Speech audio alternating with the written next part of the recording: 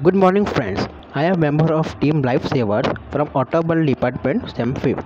In this video, I will introduce our project on seatbelt ignition system. So, what does this system mean? When we will start our engine by pressing the ignition switch, the car will not allow to turn on the engine if we haven't locked the seatbelt.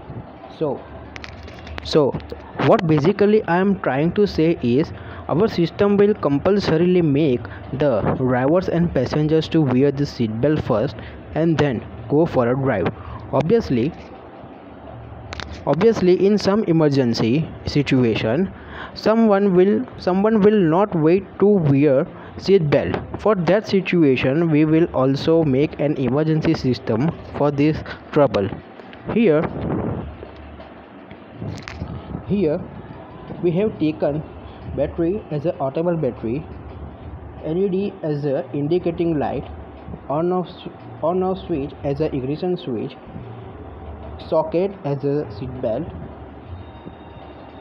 buckle switch, and a rotating motor with a fan as a engine. Now, as per our concept, if I open the socket, the power will be cut off from here. Let me show you. See, I have started this switch, but the power is not coming from here to here.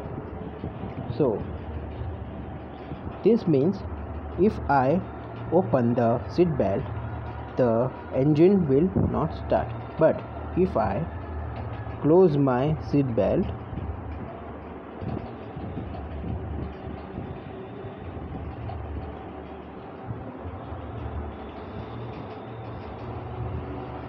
see, here the engine will start. So basically, with the help of this phenomena,